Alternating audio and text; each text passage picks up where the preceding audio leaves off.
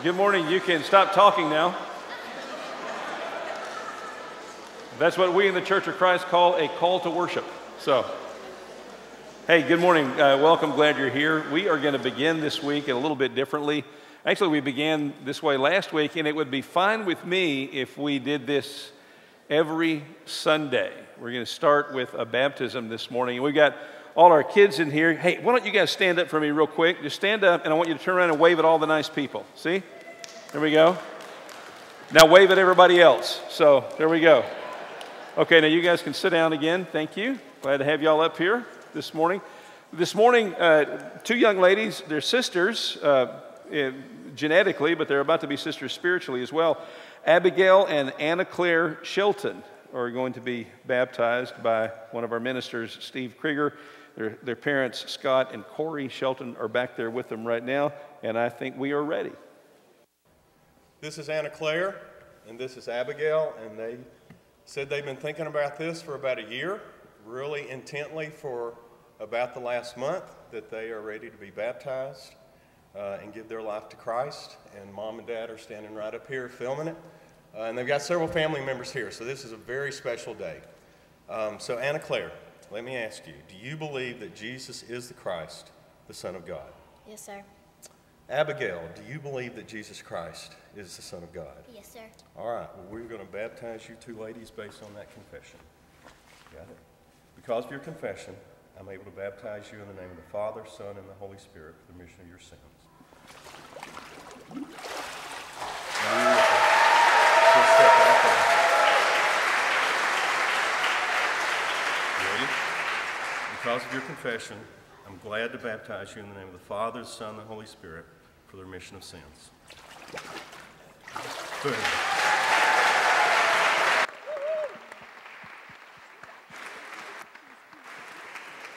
Let's stand.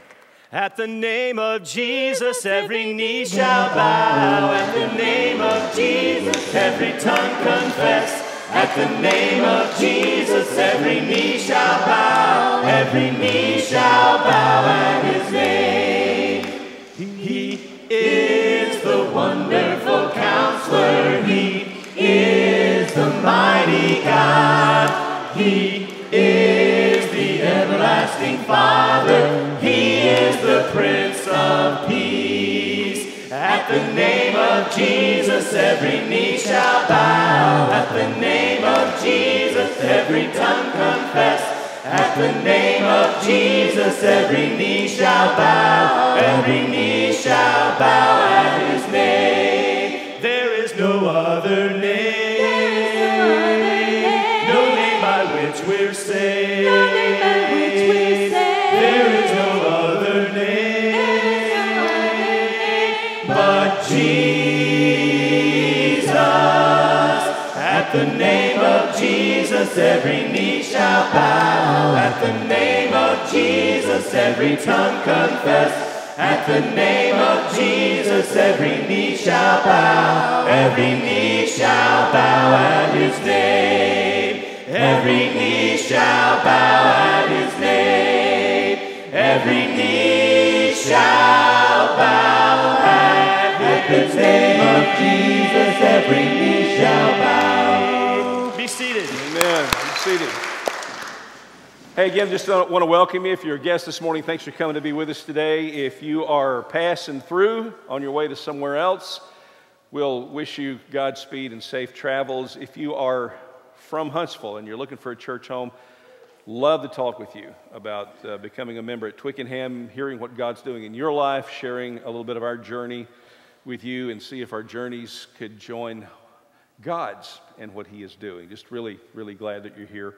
There is a card on the seat in front of you. You can take one of those, fill that out. You can indicate any changes to your, if you're a member, indicate any changes to your contact information so that we can update that in our files, so that we can communicate with you when we have important information to share. If you're a guest and you'd like to hear more about our church, indicate that on the card. And if you have any prayer requests, we'll be happy to take those, and we'll be praying about those as early as tomorrow morning. Just really glad you're here. Thanks for coming out to be with us. We are in a series right now called Right on the Money. Me, my stuff, and God. I thought the other screen was going to say the other thing, but there it is. Me, my stuff, and God. And what we're trying to do is learn how our possessions and our money affect our relationship with God and our relationships with each other. And one of the things we've learned is that the Bible just has a lot to say about our possessions and about our money. In fact, Jesus said more about money and possessions than he did sexual immorality, and the church has talked about the one more than the other for a long time, and so you kind of wonder. So we're really trying to wrestle with this and understand what he's saying to us through Scripture about our money and possessions. You should know, and I want to reassure you, this is not a series about giving. Today is not a sermon on giving. That's not where we're going with it. Generosity comes up because it's a part of that conversation, but it's about a whole lot more than that. And so this morning, obviously, we're going to do things a little bit differently. I'm just going to tell you a story, and it's a story about an economist. In fact, some say he was the world's first economist, which sounds absolutely boring, right? But it's also a story that involves a desperate housewife, and that sounds kind of interesting. And the story also includes a world leader who is absolutely confused, and that sounds pretty relevant, right? So we'll kind of see how all of that goes. Before we get into the story, though, and you can kind of follow along in your order of worship to see what's coming next. Before we get into that, I want to say a word about how we hear Bible stories, how we read them, because I think we make a mistake when we read these Bible stories.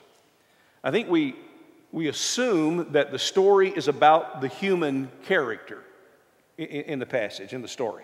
That the human is the protagonist, and we get caught up in the conflict and the tension and the resolution of all of that. And then we go, okay, then if I will just do what this character did, I will experience those kinds of results. Or if I will avoid the mistakes this character made, then I will avoid those kinds of consequences. And we just assume it's about the character, the human character. And then we lionize those people. We make them out to be better than they were. We make them out to be paragons of perfection. And we minimize their flaws and we maximize their virtues. And what we forget and what we don't realize is they're just a lot like us. They were a mixed bag. There was virtue and there was vice. There was wisdom and there was idiocy. There was heroic faith and there was cowardly unfaith. The Bible is really honest about the characters, the human characters. It tells us the truth about them, and they were all flawed. Even the best of them, even the best human characters, needed massive doses of God's mercy and God's grace just to draw breath in His presence. And while these human characters were a part of the story, they were not the story. God is the story. It's all about God. And if we just look at the human piece of it, then we stop too soon. We may get some pretty good life lessons. We might see some wisdom there. But if we don't realize what the story is really about, then we wind up missing what it wants to tell us about God. It's His story. We're a part of it. He invites us to be a part of it. He welcomes us into His story. But it is, above all, His story. So what we're going to do, just to begin with, is try to center in on that idea, just that it's about God, and that God's ways are mysterious, and we don't always understand what's going on, but it's His story. He is bringing it to His end for His purposes, for His glory, and we're a part of it. We don't always understand it, but it's all about Him. Paul actually addresses this in Romans chapter 11. I want to read something to you from the Message translation done by Eugene Peterson, and I think he really captures this idea of the mystery of God as He moves and does and creates and orders and rules our lives. Listen to this from Romans chapter 11. Have you ever come on anything quite like this extravagant generosity of God, this deep, deep wisdom? It's way over our heads. We'll never figure it out. Is there anyone around who can explain God? Anyone smart enough to tell Him what to do? Those are rhetorical questions. No. Anyone who has done such a huge favor for God that he has to ask them for advice. And then Paul really drills down on this idea that it's all about God and that it's all heading toward God. Mysterious though it may be, it's all about Him. Everything comes from Him. Everything happens through Him. Everything ends up in Him. Always glory, always praise. Yes. Yes. Yes. Let's sing. God moves in a mysterious way, His wonders to perform. He plants His footsteps in the sea and rides upon the storm. Ye fearful things, fresh courage take. The clouds ye so much dread are big with mercy and shall break in blessings on your head. His purposes will ripen fast, unfolding every hour. The bud may have a bitter taste, but sweet will be the flower. Blind unbelief is sure to err and scan His work in vain. God is His own interpreter, and He will make it plain. You were the Word at the beginning, one with God the Lord Most High. Your hidden glory in creation, now revealed in you, our Christ. What a beautiful name it is! What a beautiful name it is! The name of Jesus Christ, my King. What a beautiful name it is! Nothing compares with this. What a beautiful name it is! The name of Jesus. You didn't want heaven without us, so Jesus, you brought heaven down. My sin was great, your love was greater. What could separate us now? What a wonderful name it is! What a wonderful name it is! The name of Jesus Christ, my King. What a wonderful name it is! Nothing compares to this. What a wonderful name it is! The name of Jesus. Death could not hold you. The veil tore before you. You silenced the boast of sin and grace. The heavens are roaring the praise of your glory. For you are raised in life again. You have no rival.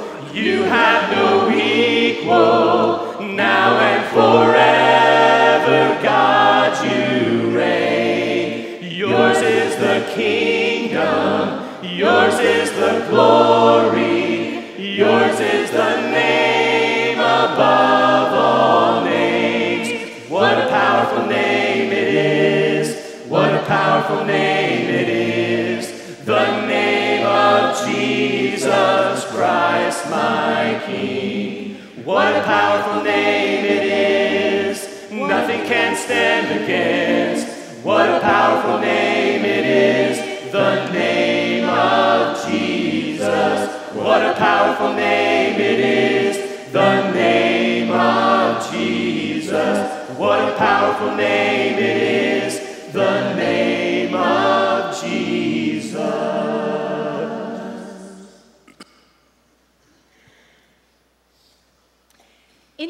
relationships with one another. Have the same mindset as Christ Jesus, who, being in the very nature God, didn't consider equality with God something to be used for his own advantage. Rather, he made himself nothing by taking the very nature of a servant, being made in human likeness and being found in appearance as a man.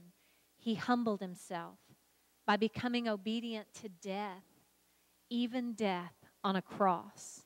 Therefore God exalted him to the highest place and gave him the name that is above every name, that at the name of Jesus every knee should bow in heaven and on earth and under the earth, and every tongue acknowledge that Jesus Christ is Lord, to the glory of God the Father.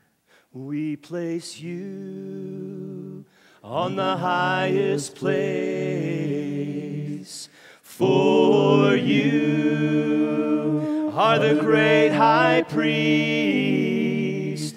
We place you high above all else, and we come to you and worship at your feet. We place you on the highest place, for you are the great high priest. We place you high above all else, and we come to you and worship at your feet. We worship at your feet. We place you on the highest place, for you are the great high priest.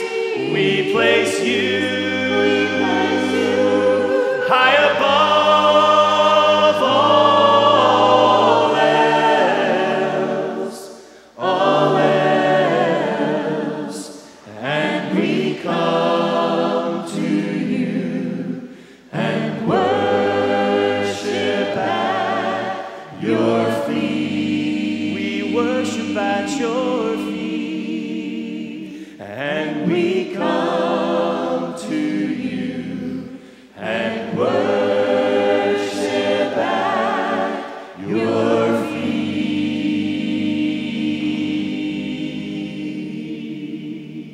God, we have come to raise you to the highest place. As Jesus, your Son, was raised on the cross, the highest place of all, reigning there and in heaven and on earth, the highest place, but only accomplishing that by making himself the lowest, becoming a servant by giving himself in death for all of us.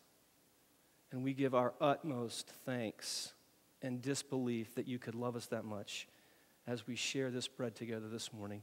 And all that agree say, in Jesus' name, amen.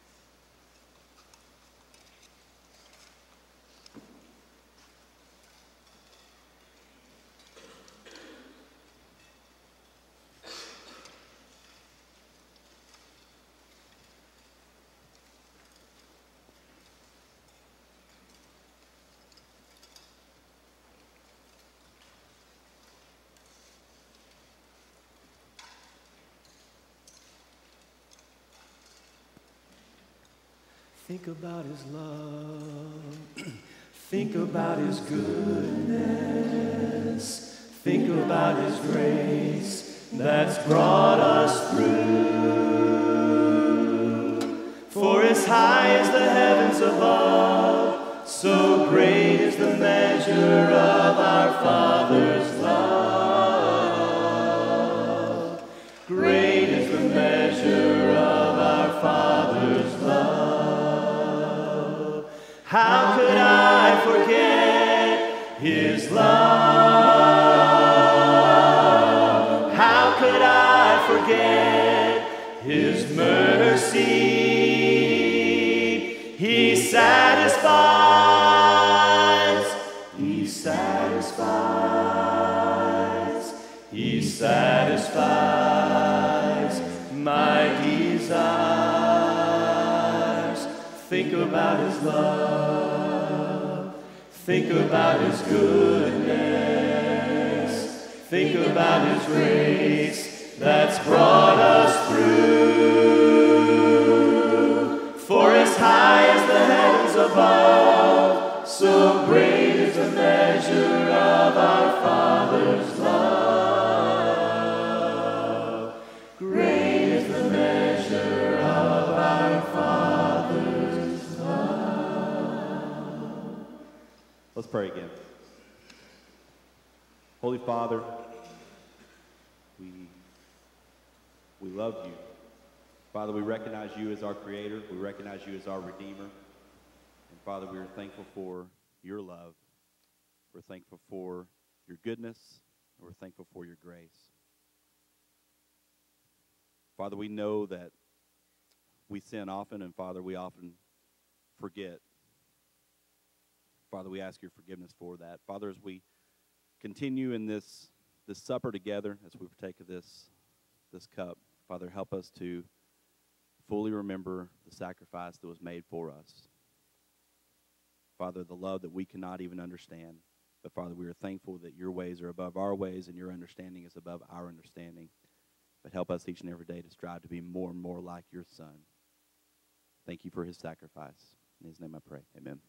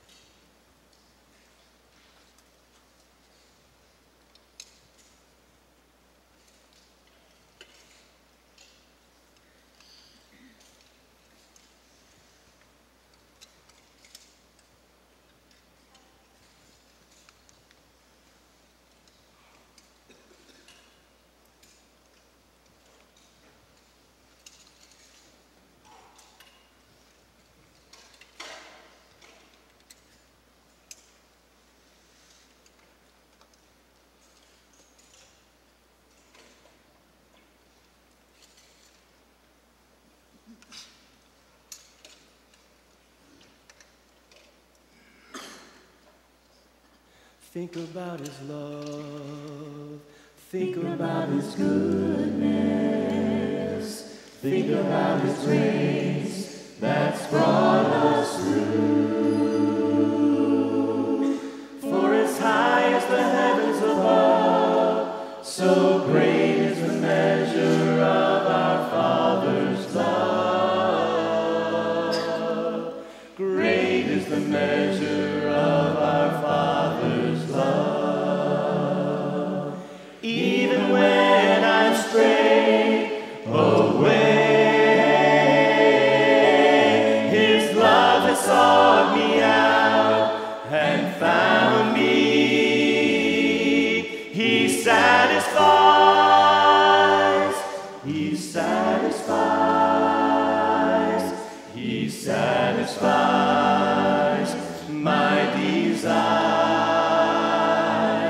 Think about his love. Think about his goodness. Think about his grace that's brought us through. For as high as the heavens above, so great is the measure of our Father's love.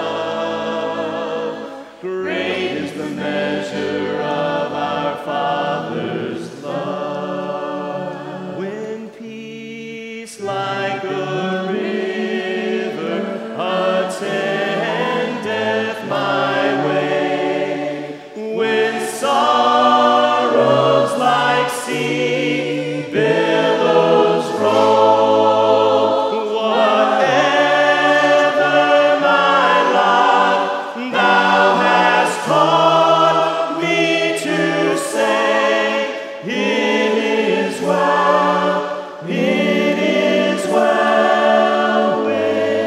my soul. It is well with my soul. It is well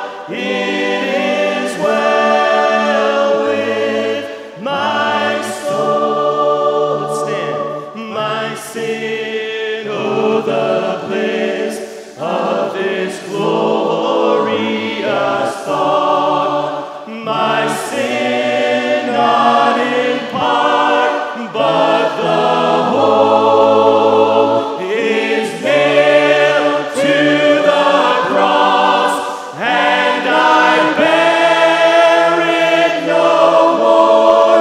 Praise the Lord, praise the Lord, oh my soul.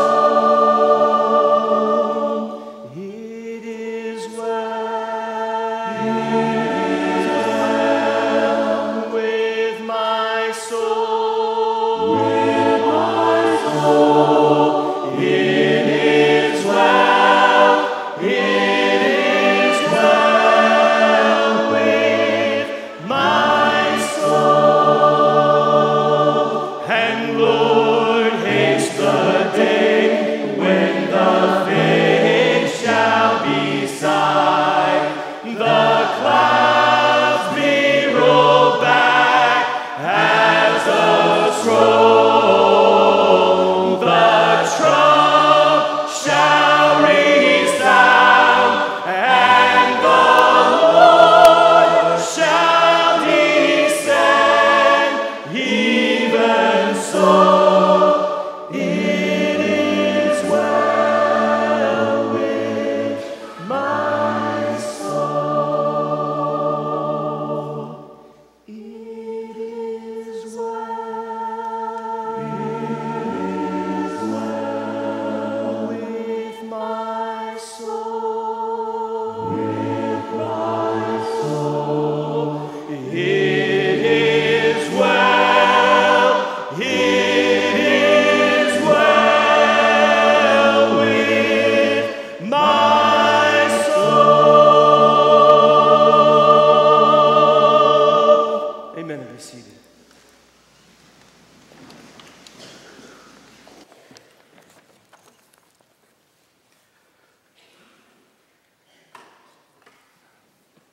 So there was this guy named Jacob.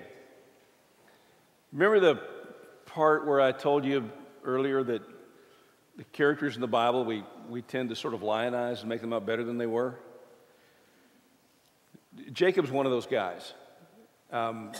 He was not a very good son. He was a terrible brother. In fact, his brother at one point wanted to kill him. And as you'll see, he was not a great father either. He was the grandson of a man named Abraham, who's like one of the top 3 people in the Bible. And Jacob was the father himself of 12 sons, Reuben, Simeon, Levi, Judah, that group, whom God used to create the nation of Israel. Like we know those 12 sons of Jacob as the heads of the 12 tribes of Israel. So actually there's some encouragement here already, because as soon we hear that Joseph was not a good guy, and yet God uses him to create this nation out of which comes Jesus Christ. So even if you're a scoundrel, there's a place for you in God's story, which is really, really encouraging to me and should be to some of you, because, okay?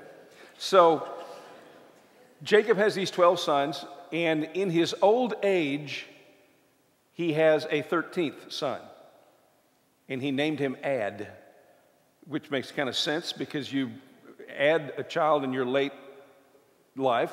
It's an addition to the family. We know him as Joseph, and I guess Jacob loved all of his kids, but he really loved Joseph. I mean, he really, he blatantly favored Joseph. My mother, and she's listening online right now, so hi, Mom. My mother, every Christmas, a joke in our family, every Christmas, my mother will say, now we spent the same amount on all our children. We don't make a difference in any of our love for our children, which is a sweet thing for my mother to say to my siblings, because she and I both know the truth. But so Jacob made no bones about it. I mean, he didn't hide it. He blatantly favored Joseph. So much so that at one point he even made a special coat. It was a coat of variegated colors. It was a very elaborate coat. Maybe you've heard or seen the theatrical production, Joseph and the Amazing Technicolor Dreamcoat, right? That's what it was. It was this fabulous coat that Jacob made for Joseph, and it was his way of sort of placing the mantle on this favored son and saying, you're going to carry the name. You're my favorite. I like you better than everybody. I love you better than everybody else. And Joseph wore it everywhere he went, which irked his brothers to no end. And I think maybe all of this positive affirmation that he always got, this uncritical praise that he always got, kind of went to Joseph's head, because at one point he started dreaming about how awesome he was. Now we know that the Bible doesn't specifically say this, but we know the dreams were from God because they're prophetic in nature. They prophesy about Joseph's future. And what they tell us and what they told Joseph was that at one point you're going to kind of be the center of the universe. Everybody's going to bow down to you. I know you can't help what you dream. I dreamed last night that somebody put wagon wheels on my truck, and it looked really weird. You can't, and I don't know what that means, and I don't want you to try to tell me what it means because I don't care, all right? I know that you can't help what you dream, but you don't have to talk about it, right? If you dream that the sun, moon, and stars bow down to you, don't feature that. Don't lead with that. But Joseph did. He told his brothers how they were all going to bow down to him one day. And even his dad, even Jacob, who favored him, said, son, just don't. Don't do that. But he did. When the brothers had it up to here with Jacob's favoritism and Joseph's arrogance, they did a bad thing. They were out tending their sheep one day, way away from home. And Jacob sent Joseph, the favorite, to go out and check on him, maybe to check up on him. And so they saw him coming from a long way off, and they go, well, here comes the dreamer. And then they started thinking about what they were going to do to him. And when he got there, they ripped the coat off of him, and they threw him in a pit, threw him in a well. And there was a debate. Some of them wanted to just kill him. Just kill him. Be done with it. Others said, no, we can't do that. Let's just leave him. Reuben, the oldest, was going to come back, get him out of the well later, and take him home to his dad. But what they finally decided to do, as they're sitting around debating, a caravan comes by.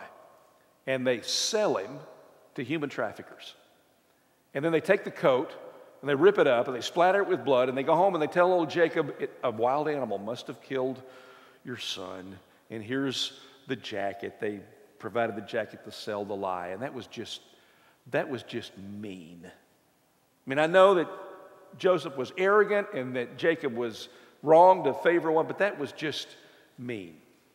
So Joseph's been up, and then he's literally down in a well. He's his father's favorite, and then he's at the bottom of a well, and then he goes even further down. He's sold to human traffickers who take him down to about as low as you could go back then, to Egypt. And the human traffickers sold Joseph to a wealthy Egyptian government official named Potiphar. And so Joseph is a slave now in Egypt. But this is one of the few places in the story where God peeks through and shows himself. God gave Joseph success. As a slave, God gave Joseph success, and so Joseph kind of rises to power in Potiphar's house. And Potiphar's household profits soar. And Potiphar's really happy with Joseph right now because this is going really well. And Potiphar's wife, Mrs. Potiphar, the desperate housewife, notices Joseph. And he apparently was a handsome young man because she starts making advances toward him. And he spurns every one of them. Every time he says no. And then at one point, when Potiphar's out of town or out of the house, she grabs Joseph by the coat and says a wrong thing. And he flees. He runs, leaves the coat behind, runs out of the house, and then she accuses him of attacking her, and that's just mean. Potiphar comes home, she's crying, she accuses Joseph, and Potiphar is furious. This is not in the story, but I've always wondered if that had happened before. I mean, I wondered what happened to the previous the head household slave, the one that Joseph replaced. What happened to him? And I wonder if Potiphar even knew that. But at this point, his hands are tied, so he's got to do something. He throws Joseph in prison. So Joseph has been up, father's favoritism, down in a pit, even further down as a slave. Then he begins to rise up until he is accused, and there's always an until. You know, things are going great until X happens, he's in prison. But then again in prison, he kind of begins to rise. He takes on more responsibility. He becomes kind of a trustee in prison.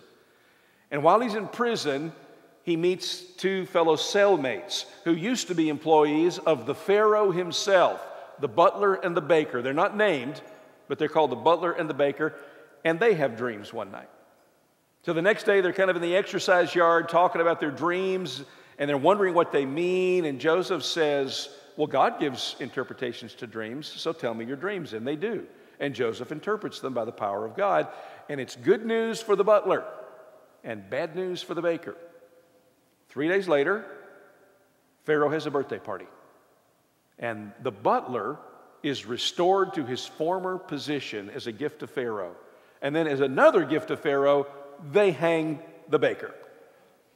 But before the butler leaves prison, Joseph says, now you remember me. When you get back to your position with Pharaoh, you remember me and get me out of this jail because I am innocent. And the butler forgets, which is not mean, but it's unfortunate because Joseph languishes in prison for another 2 years. And then Pharaoh, one night, has dreams, weird dreams, crazy wagon wheels on your truck dreams, really strange dreams. He dreams that he's standing by the Nile River and 7 fat cows come up out of the river. Fat, sleek, healthy, exactly the kind that a farmer would love to see. And then 7 lean, skinny, sickly cows come up out of the Nile, and the sick cows eat the healthy cows, but the sick cows don't look any better for it. And then Pharaoh wakes up and he goes, wow, that was weird. But he manages to go back to sleep. Then he has another dream. In this dream, there's a stalk of grain with 7 fat heads of grain on the one stalk. It's like a chamber of commerce head of grain. It's a great head of grain. It's a beautiful head of grain. And then there's a sickly one right next to it with tiny little shriveled up heads on it, and it's scorched by the wind. And the shriveled up stalk eats the healthy stalk. And then Pharaoh wakes up, and he's really freaked out now because carnivorous cows, alien plants, what's going on here? And it doesn't help that those are symbols of his religion. Hathor was always depicted as this fat, white, sleek cow, and she was supposed to be the mother of the sun god Ra, and then Neper was the grain god. And so Pharaoh's really freaking out, and he calls all his wise men together, and he says, I've had this dream, here it is, tell me what it means. And they go, we got nothing. We don't know. We have no clue. And then the butler goes, you know what? I know a guy. And so they go get Joseph out of prison. They clean him up because he's been there for years. And they bring him into Pharaoh. And Pharaoh says, I understand that you can interpret dreams. And Joseph goes, not really. And everybody's really nervous, and the butler especially. And then Joseph says, but God can. God can interpret dreams.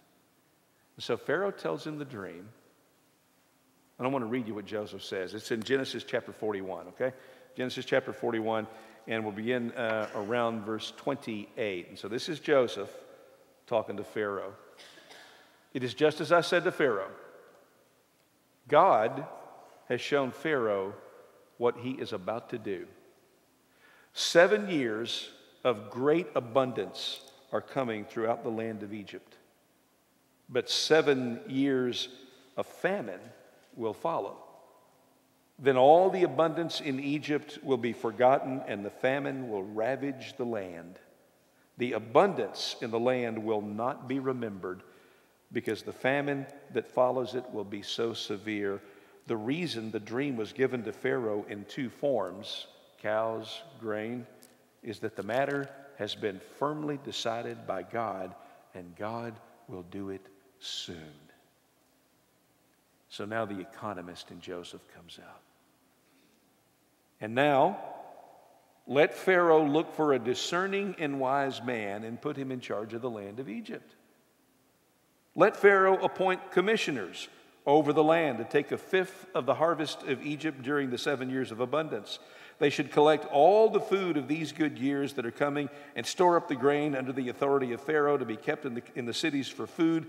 This food should be held in reserve for the country to be used during the 7 years of famine that will come upon Egypt, so that the country may not be ruined by the famine. And I wonder who Joseph has in mind. The plan seemed good to Pharaoh and to all his officials. So Pharaoh asked them, can we find anyone like this man? One in whom is the Spirit of God? Then Pharaoh said to Joseph, since God has made all this known to you, there is no one so discerning and wise as you. You shall be in charge of my palace, and all my people are to submit to your orders. Only with respect to the throne will I be greater than you.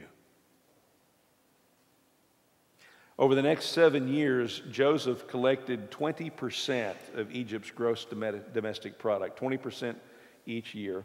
And then just as he predicted, the famine hit. And when the people began to feel the bite, they came to Joseph, and he sold the grain that he had taken from them back to the people from whom he had taken it.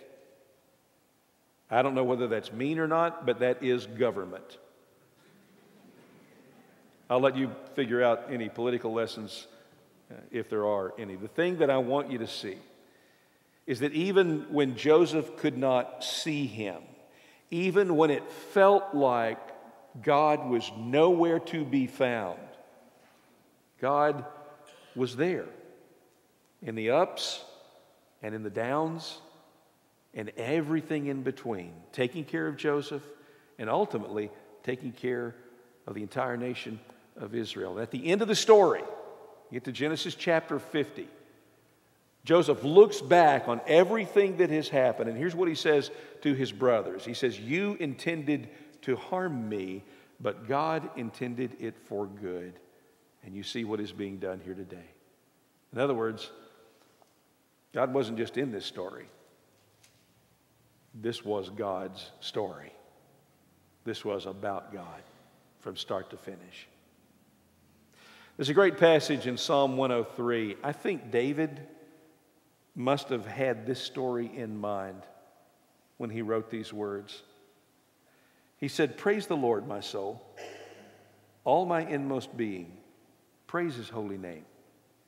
Praise the Lord, my soul, and forget not all his benefits, who forgives all your sins and heals all your diseases, who redeems your life from the pit."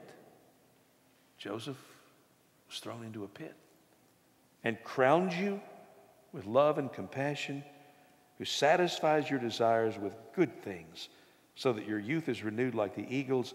The Lord works righteousness and justice for all the oppressed."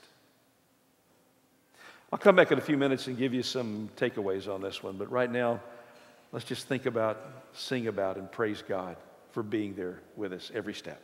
Let's stand. To heavens and all that's above, praise him, you angels and heavenly hosts. Let the whole earth praise him. Praise him, the sun, moon, and bright shining stars. Praise him, you heavens and waters and skies. Let the whole earth praise him. Great in power, great in glory, great in mercy, King of heaven, great in battle, great in wonder, great in Zion, King over all the earth. Praise him, you heavens and all that's above. Praise him, you angels and heavenly hosts. Let the whole earth praise him. Praise him, the sun, moon, and bright shining stars. Praise him, you heavens and waters and skies. Let the whole earth praise him. Great in power, great in glory, great in mercy, King of heaven, great in battle, great in wonder, great in Zion, King over all the earth, great in battle, great in wonder, great in Zion, King over all the earth. Who can satisfy my soul like you? Who on earth could comfort me and love me like you do? Who could ever be more faithful, true? I will trust in you. I will trust in you, my God. There is a fountain, who is a king, victorious warrior and Lord of everything. My rock, my shelter, my very own, blessed Redeemer, who reigns upon the throne. My rock, my shelter, my very own, blessed Redeemer, who reigns upon the throne. Who can satisfy my soul Who on earth could comfort me and love me like you do? Who could ever be more faithful, true? I will trust in you. I will trust in you, my God. Come on, there's a fountain. There is a fountain. Who is a king, victorious warrior, and Lord of everything. My rock, my shelter, my very own. Blessed Redeemer, who reigns upon the throne. My rock, my shelter, my very own. Blessed Redeemer, who reigns upon the throne.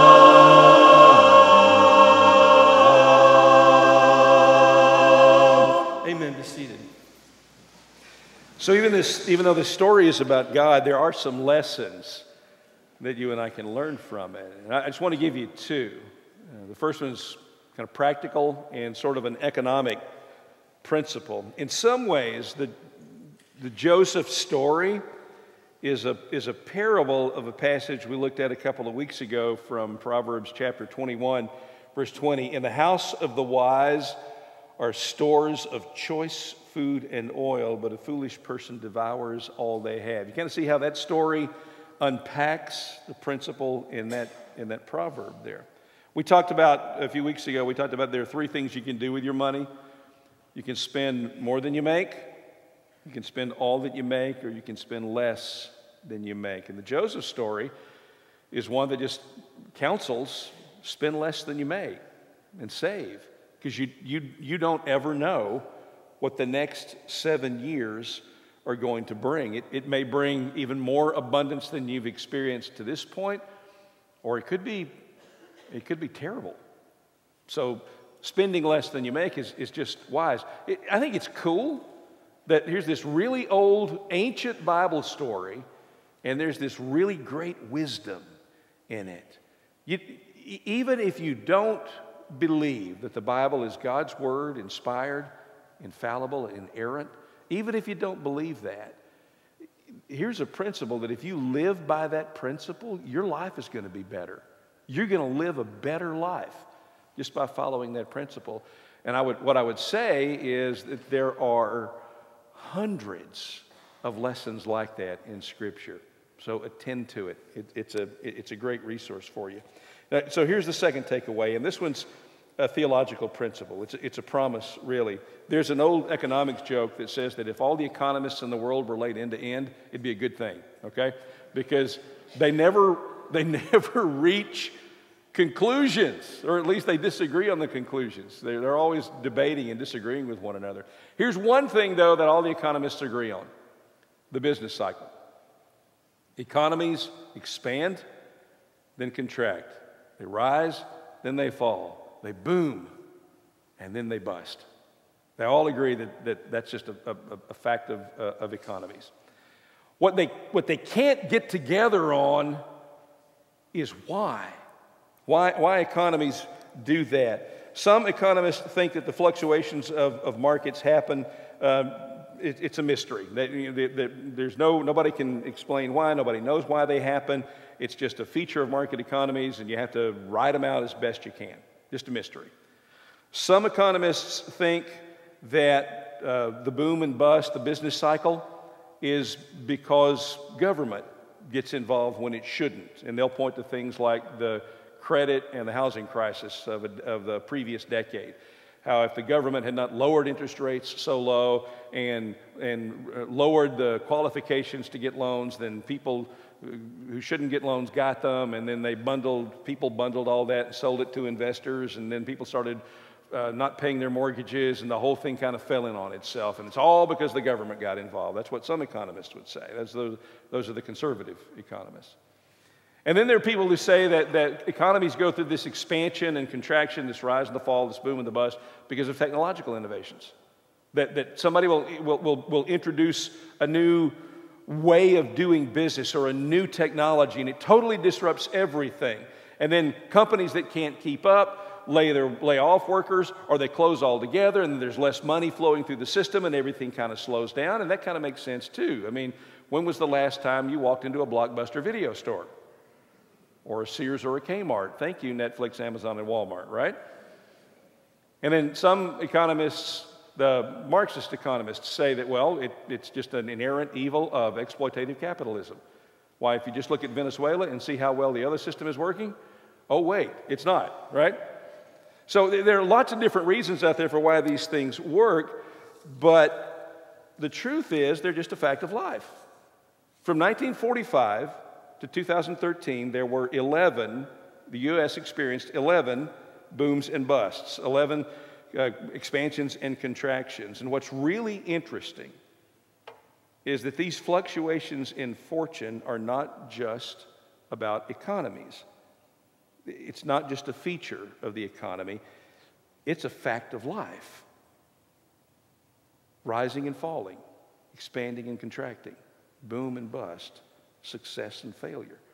It's not just about money, it's about life. Remember that passage we heard right before communion this morning from Philippians chapter 2?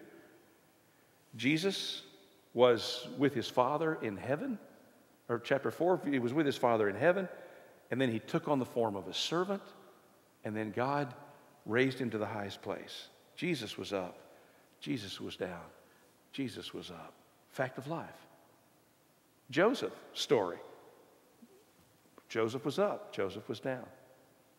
Some of us, I think right now, feel like we are in a multi-year season of struggle. Life has been one protracted bust for some of us, a famine, a prolonged contraction. And it's not just about our finances. Some of us are in a famine of health. We got some really bad news from a doctor. Or we lost somebody we loved. Some of us are struggling in our relationships. Our marriages feel like they're unraveling. The red lights are burning on the family dashboard. We're in a prolonged season of estrangement. And in those times, in these times, you wonder, where's God? The interesting thing about Joseph's life is that it was a lot like ours. It was up and it was down. Up and it's down as the markets. It begins up, enjoying his father's favoritism, and then he's down in a pit, and then he's down in Egypt, then he's up at Potiphar's house, and then he's down in prison, then he's up a little bit in prison, then he's disappointed because he's forgotten, and then he's back up again. His whole life is like that. So here's the promise, here's the lesson we learn about God in that story, and that is that no matter where you are, whether things are going awesome for you right now, and for some of us they are, or whether things are as bad as they could be, and right now for some of us they are, or you're somewhere in between, God is in that. God is there. God is working out his purposes. God is accomplishing his will. God will finish this story in victory, and you and I will be a part of that. If anybody knows struggle, if anybody in the whole world knows what struggle and hardship and trouble are like, it's Russians. Especially Russians who lived in the turbulent 19th century like Fyodor Dostoevsky. He spent 4 years in a Siberian prison camp, shackled hands and feet the whole time. And he wrote a book about it. It's called The House of the Dead, which kind of tells you everything you need to know about that experience, right? But I want you to listen to what he says about the hope that he has. Despite all of the adversities that he experienced, he still believed that God was with him and that God would bring everything to a beautiful and just end. Here's what he wrote. I believe like a child that suffering will be healed and made up for, that all the humiliating absurdity of human contradictions will vanish like a pitiful mirage, that in the world's finale, at the moment of eternal harmony, something so precious will come to pass that it will suffice for all hearts, for the comforting of all resentments, for the atonement of all the crimes of humanity, for all the blood that they've shed, that it will make it not only possible to forgive, but to justify all that has happened. God is in this, and we will be okay. We're going to sing one more song, then Bob Noblett's going to lead us in a prayer. Then I'll have some family news for you. Hide me now under your wings. Cover me within your mighty hand. When the oceans rise and thunders roar, I will soar with you above the storm. Father, you are king over the flood. I will be still and know you are God. Find rest, my soul, in Christ alone. Know his power in quietness and trust. When the oceans rise and thunders roar, I will soar with you above the storm. Father, you are king over the flood. I will be still and know you are God. When the oceans rise and thunders roar, I will soar with you above the storm. Father, you are king over the flood. I will be still and know you are God. I will be still and know you are God.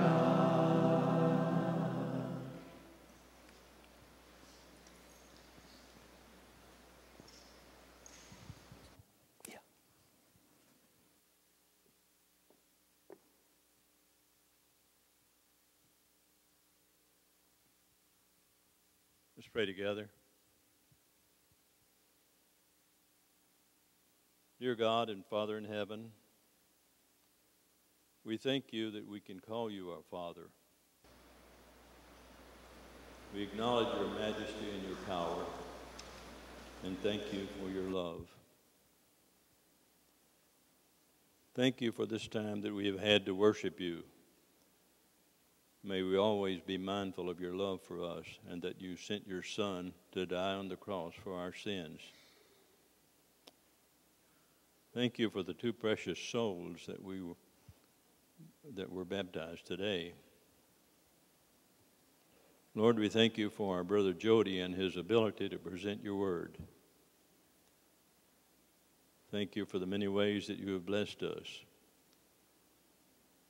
We ask that you go with us throughout the days of our lives and that you heal those with health issues, comfort those who are hurting, provide strength for our weakness, and safety for those who are traveling. Thank you for Jesus, in whose name we offer this prayer. Amen. Hey, I want to share some family news with you here real quick.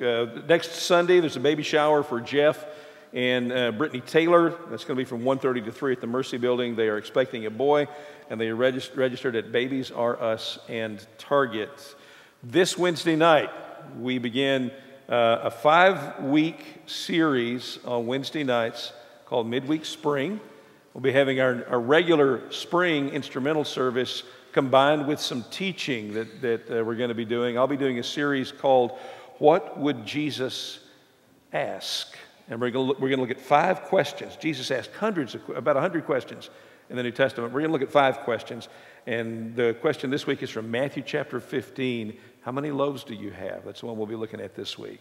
So I hope you'll join us Wednesday nights at 6:30. We'll start having dessert around 6:15. And I think the first night we're going to have Steel City Pops. Am I right about that? Steel City Pops. So those are, if you don't know what those are, you should come. They're really good. Third item, we are going to have an ice cream social. We'll make our own ice cream that night on August 13th, Sunday at 5 o'clock in the Fellowship Hall. That's also the night that we're going to welcome officially the Gendrons with us. We'll have ice cream, and then we'll make fun of the Gendrons, our new youth ministers. So, yay! Can't wait for that. All right. And then I want to do one more thing here. Let me call a couple of folks here. Blake and Bailey, can you guys come on up? I want you guys to come up here. I talked a little bit about this Wednesday night, but we got a bigger crowd this morning. I want you to see these 2 folks. Blake and Bailey have been our interns this summer, and that's really not the right word for it, because they wound up, let me pull this back a little bit. They wound up not being interns at all, but interim youth ministers is what they really did for us this summer. When Jesse and Shelby decided they were going to move to near up to Tennessee to be nearer their families, so that their girls could be around their grandparents and they could be near family, Blake and Bailey said, we will still come, and we'll come early, and we will work through the summer while you guys look for new youth ministers. And they were with us the whole time. We have worked them really, really hard. They don't ever want to see Lincoln Smith's face again, ever. So we actually have a support group for people like that.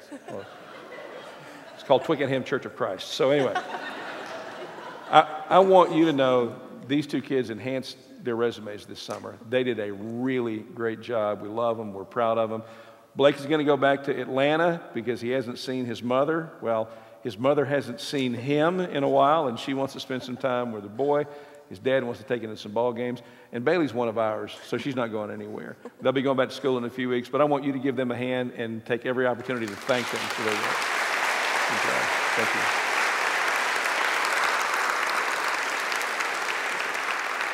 All right, one more thing, and I'm calling an audible on this one. I want all of you young people just to stay seated, and I want everybody else to stand, okay?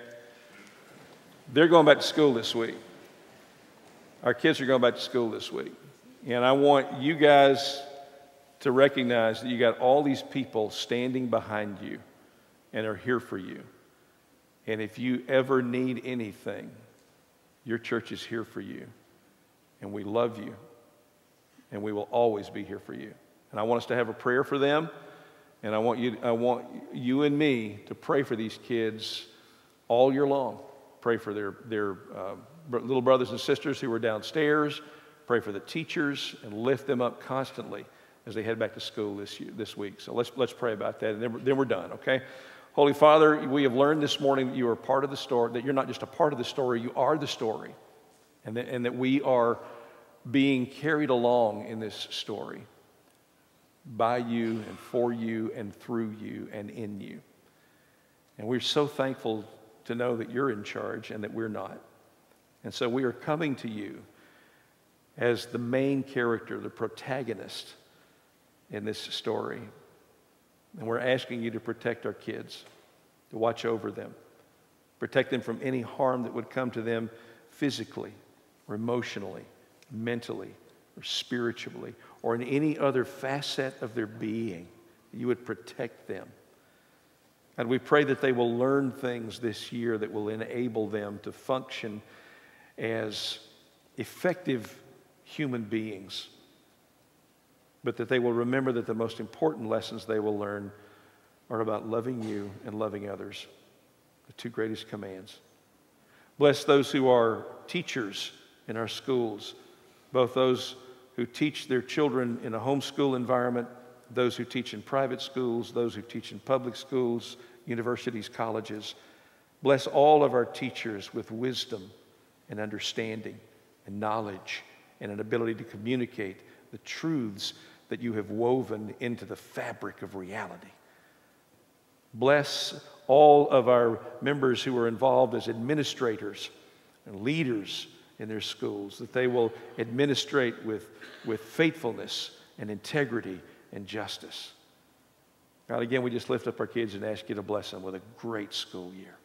In Jesus' name, amen. Thanks for being. Have a great day.